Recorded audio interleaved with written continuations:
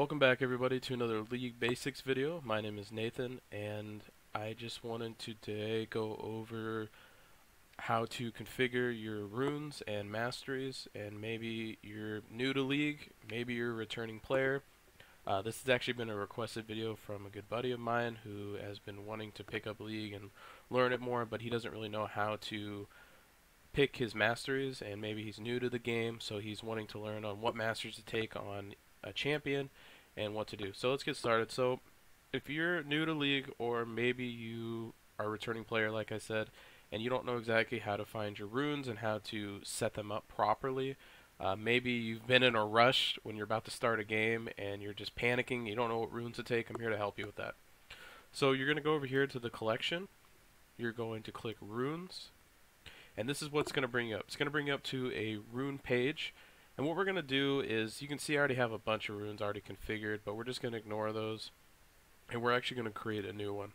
We're going to click Create New at the top right. Now, let's go over the runes for a minute. We have the Precision Tree, we have Domination, Sorcery, Resolve, and Inspiration. Now, I'm going to go over just a quick little bit over every single one real quick. Now let's start with the Precision Tree. Now the Precision Tree, it says on the bottom, it's improved tax and sustain damage. A lot of the Precision Tree usually you're going to see on bruisers, same with like marksmen, people who just want to fight and just always want to constantly do auto attacks. Personally, if you were to do a Precision Tree, you would most likely, well, let's go over it for a minute. So let's click the Precision Tree. So if you're gonna, let's say you're going to 80 carry. Typically 80 carries, let's say like a typical 80 carry like Caitlyn might want to take either lethal tempo, and what that does is when you auto attack a champion, you'll gain a huge amount of attack speed. But then maybe you're in a lane where you need to sustain more like Twitch, and you're versing like a heavy auto attacker that's just always out trading you. You might want to go with more like Fleet Work. Now Fleet Work, it's you build up movement speed, and when you hit 100 cap of movement speed, when your next auto, you're going to heal amount of like health back. So that's pretty cool. Let's go over to Press the Attack. Now Press the Attack, that's going to be for more people who just want to keep auto attacking. Now you might say, oh, isn't that better for marksmen? Not necessarily. Some marksmen do want to take it, I guess, to say, such as like Lucian. Lucian is like really broken right now with Press the Attack. He's one of the top 80 carries.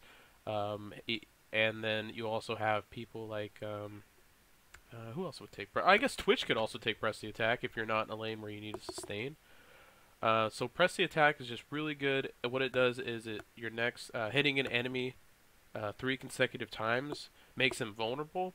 And when it's saying making them vulnerable is after you attack an enemy 3 times, your next like auto attacks are going to do bonus damage, essentially from all sources of your damage. Now this is Conquer. Now Conquer is a rune that's typically ran on bruisers. The only 80 carry I can think of that runs Conquer is like Draven, because Draven gets bonus AD from his items, from his bonus AD that he builds, and the more he catches his axes the better, because the more you throw axes at people, your axes do like a bonus amount of AD that you have. So if you drop your axes, it's not good. So but what this does is your first attack versus an enemy champion is going to turn into true damage. Now true damage is basically damage that magic resist, armor, all that, it bypasses everything. It's true damage. It directly affects your health. You cannot protect against it. So this is really good for someone like that. But yeah, so this is just the Precision Tree. This is like the top ones. I'm not going to go over every single rune, but I will show you like a basic build for each person. So since we're in the Precision Tree, let's say for instance we're playing an 80 carry like Lucian. We're most likely going to want to take Press the Attack. After that, Overheal and Presence of Mind really don't matter on Lucian. I mean, yeah, it's cool to have your ultimate on cooldown, but it doesn't matter. You're going to want to take Triumph, because Triumph restores 12 of your health, and grants additional 20 gold when you do a takedown, which meaning you're part of a kill. or you get a kill yourself. So we're going to take Triumph. Next, most likely, out of these three, you're most likely always going to want to take the attack speed bonus.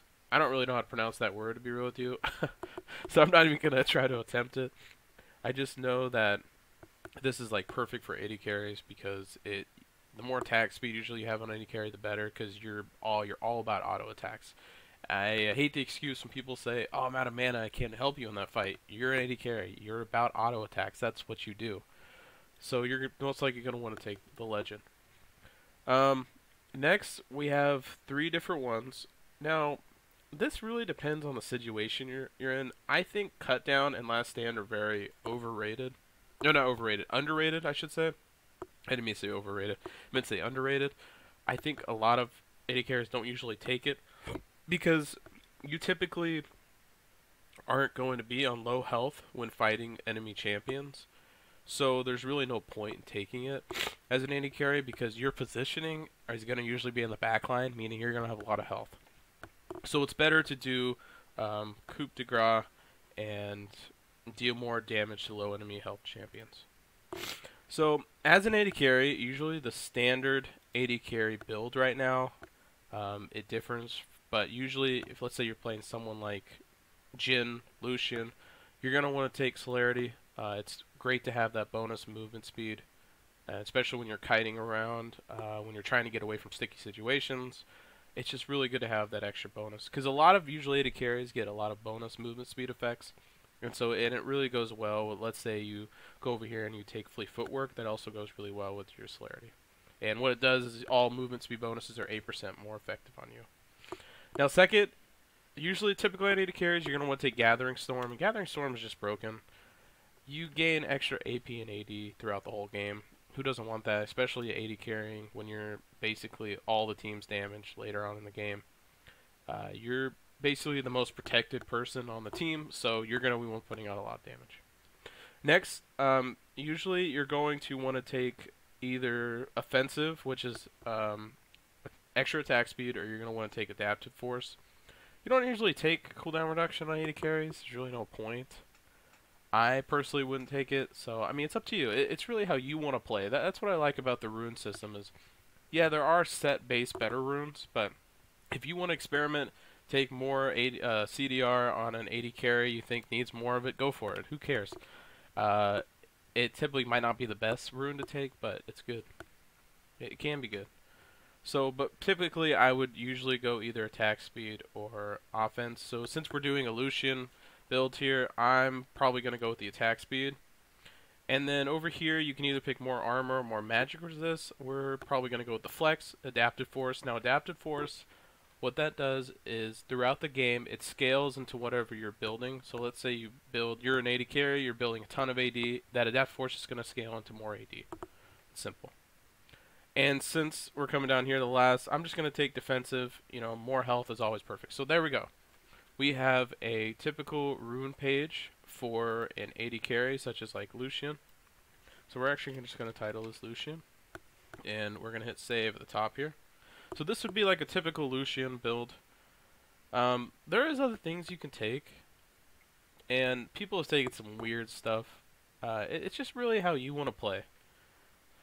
So let's head out of this, and we're going to go to another rune page. So my buddy who was wanting to learn runes really wanted to learn, he loves to play Misfortune, so I'm going to help him out here. So if we're going to play Misfortune, we're definitely going to pick the Dominion tree. Now let me tell you a little bit about the Dominion tree, or sorry, Domination tree. When you're playing the Domination tree, usually it's for assassins and junglers. A lot of junglers like to take the Predator rune that was really big at one point, and still do. Predator, basically you ramp up, you basically click your boots, and your boots will give you a burst of movement speed for like a few seconds, and it helps you just get into ganks real fast, and your next auto attack will do bonus damage. So that's why junglers really like to take it. It helps you move around the map faster, it helps you gank faster. There's just a lot of things you can do with it. But since my buddy, I know we're going up another AD carry, but my buddy really likes to do, he likes to play Misfortune. So typically, if you're going to be playing Misfortune, how I would set up my runes is I would probably take Dark Harvest. And Dark Harvest is a rune that was really broken for a while these past few months. Riot actually just came out with patch notes and they just nerfed it recently. It's still a really good rune to take. It was hit pretty hard, but not hard enough to where you still can't take it. It's still really good on people. People like Shaco, especially, he's been abusing it in the jungle. So if you're really good, so what Dark Harvest does is when you damage a low health champion, it inflicts adaptive damage on them. And then what you'll do is if you kill them, you actually will collect their, you'll harvest their soul, basically like these soul stones, and you'll collect them and you'll get like adaptive damage towards your next target. So the more you collect your souls off the person you kill, the more damage your next auto is going to do or whatever to that next person. So dealing damage to low health enemies will help your damage in the long run. Next, if I'm going to be playing Misfortune, I'm most likely probably going to be taking Cheap Shot. It works really well with your Wombo combo, especially with her ult. It just works well. You do true damage to enemies with impaired movement or actions. It just works so well with Wombo combos and different things. After that, I'm probably going to be taking Eyeball Collection. Eyeball Collection, you just gain attack damage or ability per ward you kill. And then after that, I'm most likely going to be taking Ultimate Hunter for Misfortune. Ultimate Hunter works so well with, so what it does is after you get a takedown, or a kill, or you're part of a kill, you grants permanent cooldown reduction on your ultimate. So the more you can spam your ultimate on Misfortune, the better. She's basically an ult bot. She's really good. Next, for Misfortune, definitely probably going to be taking, I don't know, there's a couple of things you can do. Personally, I would probably do Celerity and Gathering Storm. That's just me, so like I said with like Lucian or Jhin, typically AD carries are just going to take these. You can also go Triumph or Coup de Grace for lower health champions. That's really good too, because that Coup de Grace is actually going to help with your Dark Harvest as well. So really it just depends how you want to play her. But I'm going to take Celerity and Gathering Storm. And then next, you're just going to take a flex, and then go defensive. So we're going to call this the Misfortune tree. So let's name this Misfortune. Probably spelled her name wrong. I'm a terrible speller, so if I spelled her name wrong, whatever. So this would be like your typical Misfortune setup. There's different things you can take on her, but this would probably be the best one that I would say. But it's up to you. I mean, like I said with runes, if you want to experiment, take other runes, go for it. There's nothing stopping you. So it's your own game. Alright, we're going to go back. We're going to create another rune page. Now let's go over the sorcery tree. The sorcery tree is typically going to be for mages or supports. Usually people who do a lot of burst damage, and it helps them excel their abilities, and it helps them get more resource.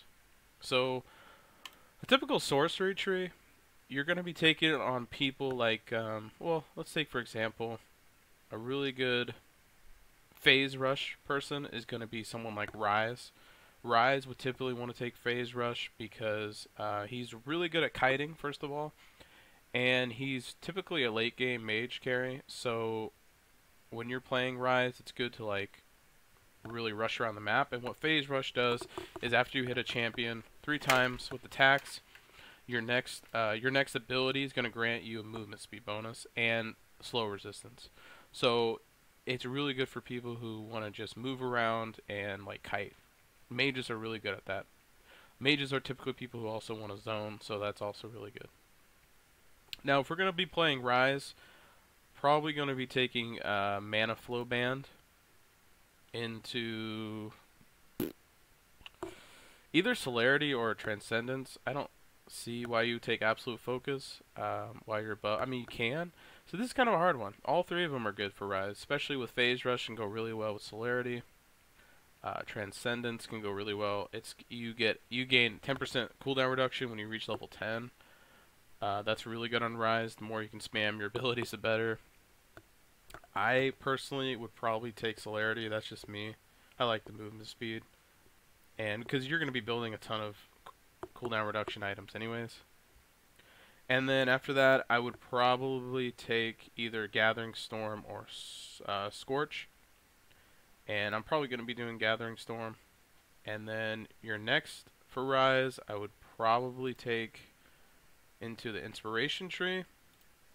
Now, the Inspiration Tree is kind of a tricky tree.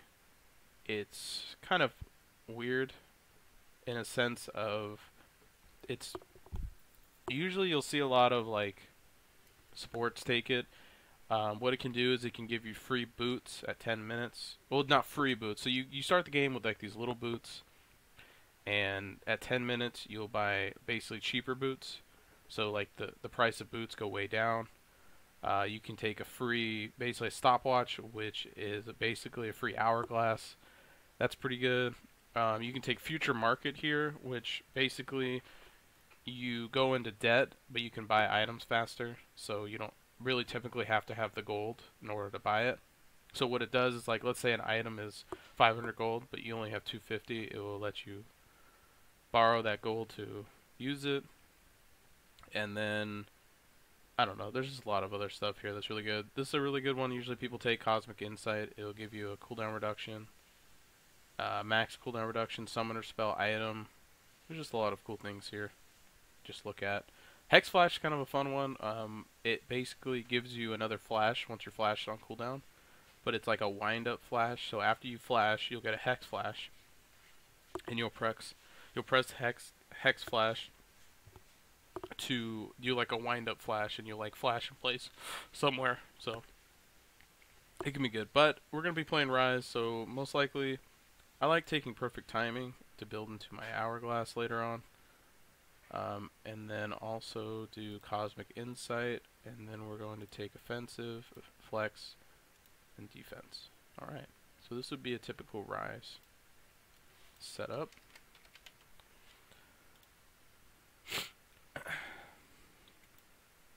Alright.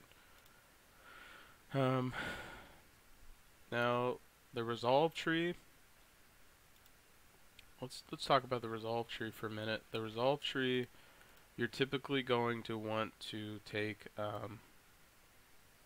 this is for people who are like bruisers or tanks, people who love to just fight or who get really beefy.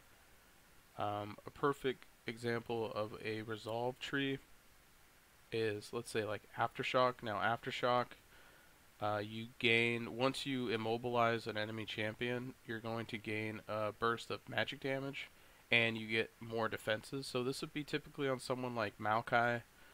Zac takes it. People who are big tanks usually take Aftershock. People like Nautilus would be really good with it.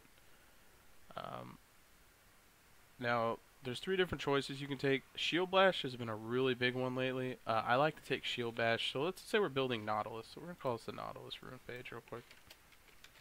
Now, Nautilus is typically a tank. He's like an AP tank. So we're going to take Aftershock.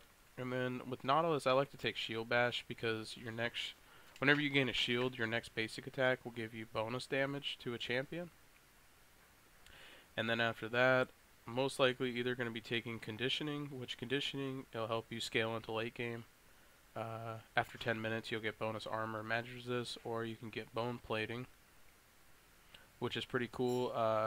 After the next 3 basic attacks or attacks you receive from deal less damage, so that's really good. And Second Wind is just after you take damage from an enemy champion, you heal back some of that health. So if I'm playing Nautilus, I'm mostly going to be doing Conditioning, unless I really need it. Bone Plating to defend off, like, let's say, people who are like harassed champions, like Teemo or something I need to sustain from. So most likely I'm just going to go Conditioning, and it helps me scale in a late game and even get more tanky. Now, since we're playing Nautilus, most likely we're going to take Overgrowth. Um, Nautilus's shield is based off how much health he has. So the more health he has, the bigger the shield he's going to get on his W. We're not mostly going to take Revitalize. That's kind of pointless on him. I mean, you can take it. Your shield will be stronger, but it's just better to do Overgrowth overall, especially scaling into late game. Unflinching, you typically want to take that on supports like Braum or someone that, or like Thresh. What you do is after you use a summoner spell, you'll gain a burst of slow resistance, and also you'll gain tenacity. So tenacity is just like magic resistant armor. So, but we're gonna be taking Overgrowth since we're talking about this is like tank. This is like top lane Nautilus build. So. Now, since we are top lane Nautilus, we have a couple options here. We can either go into the precision tree, or we can go into the sorcery tree. Sorcery, if we're needing more extra magic resist, we're most likely going to take Nullifying Orb, and probably Gathering Storm or Transcendence. But since we're going to be playing Nautilus, I kind of like Gathering Storm here for fighting. And it just gives you some extra damage while you're tanking, you know. I don't know, though. Transcendence is really good, too. It's good to have the cooldown reduction. It's really just how you want to play it. But, let's say we want to be... Personally, I like to take the extra attack speed and the coup de grace on Nautilus. Nautilus does a lot of damage that people don't realize, and it can be really good. Nautilus works really well on attack speed as well. Because when you have your W shield on, you get like bonus damage towards your autos, and so attack speed just works really well on Nautilus. But I mean, that's what I'm saying. It just really depends on what you want to take. I'm probably going to do offensive and then do defensive. So. All right, now let's go over one more. So. Typically, when you would take the inspiration tree first, are people who don't really need or don't really benefit from other masteries. And a perfect example of the sorcery tree is, let's say you're playing Urgot top. Urgot is really good with Spellbook, and the reason being is Urgot doesn't really work well with other masteries, or it doesn't really make sense to take other masteries on him. Spellbook's just really good because you can switch out your spells. So what it does when you're in game, once you use your summoner spell, you'll get a cooldown, and you'll be able to switch them out. After that, I would most likely take Magical Footwork or Perfect Timing. I'm going to take Magical Footwork. I would most likely want to either go into Minion Dematerializer or probably go into Biscuit Delivery. Biscuit Delivery works really well with the Time Warp Tonic. Biscuit Delivery, you'll gain a biscuit every 3 minutes until 12 minutes, and it restores some of your health and mana. Now, Time Warp Tonic used to be different. They recently just changed it so that once you take a potion or a biscuit, you'll gain movement speed, and you'll gain health and mana just right away. So once you take your biscuit, all this stuff will hit you right away instead of having to go over time. So this is usually the typical Urgot. We're going to call this Urgot.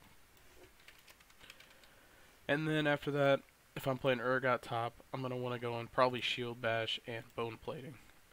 Urgot can gain a shield on his W, and then Bone Plating is just good for sustaining. I'm going to go adaptive, and defensive. Alright, so we have our runes. So that's just a typical rune setup. I hope this video helped.